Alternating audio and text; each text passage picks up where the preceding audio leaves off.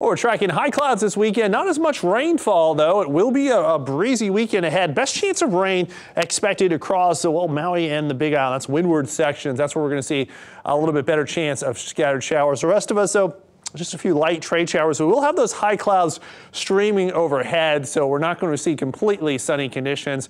And it will be breezy. We're looking at sustained winds 20 to 30 miles per hour, and that's resulted in a wind advisory for parts of Maui County and also into the Big Island. That's where we could see a gust potentially up to 50 miles per hour. This is mainly downslope or around and on top of, for that matter, terrain. So that's where we're going to see those strongest winds. Normally those windier spots across Maui County and the Big Islands, we could see those stronger winds. The rest of us 20 to 30 mile per hour winds, 81 the high, a mix of sun clouds and a few trade showers mainly in the morning hours. Sunday is going to be very similar as well. So not a bad weekend, not as much rain as we saw this week, but again, still some lingering high level clouds.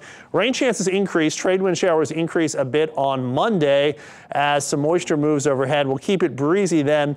And then Tuesday into Wednesday, disturbance develops to our north and we're expecting a little bit more in the way of cloud cover, maybe a few hit and miss showers and lighter winds.